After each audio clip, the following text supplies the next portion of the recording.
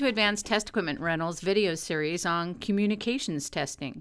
The 3 videos in this series are the Fujikura FSM-70S, and Ritsu MT9083A OTDR, and the Fluke Certifiber Pro optical loss test set.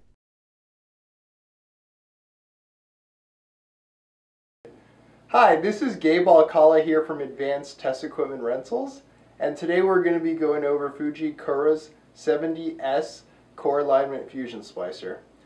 We're going to be splicing a single mode fiber cable, but before we begin we're going to go over the splicer and its accessories. Each FSM-70 rental is going to be shipped in this hard carry case.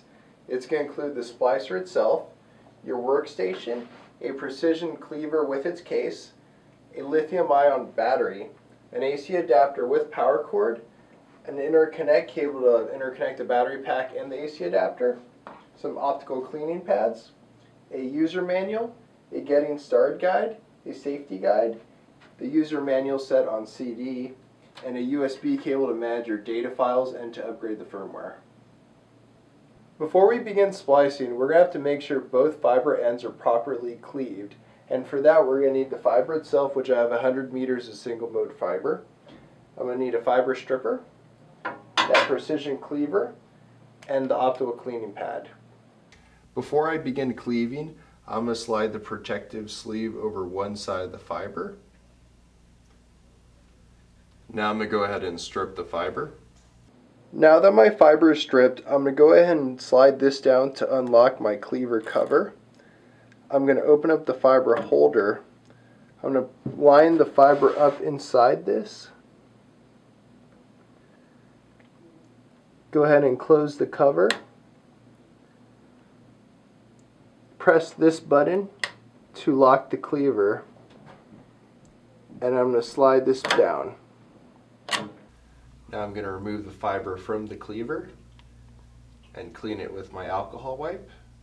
Now I'm going to go ahead and open up one of the doors on the other, and I'm going to open up the fiber holders.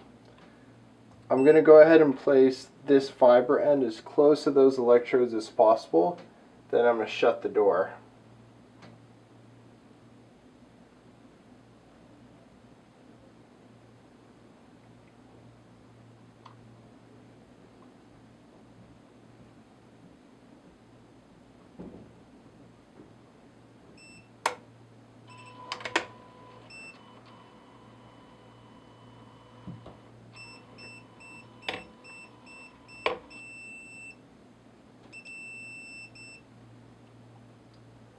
Now I'm going to grab the other electrode and place it on the other side.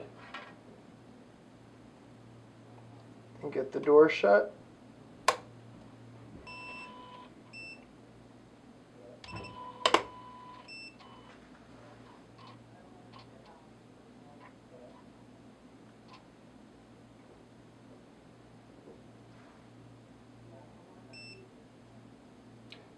As you can see here, we had a successful splice.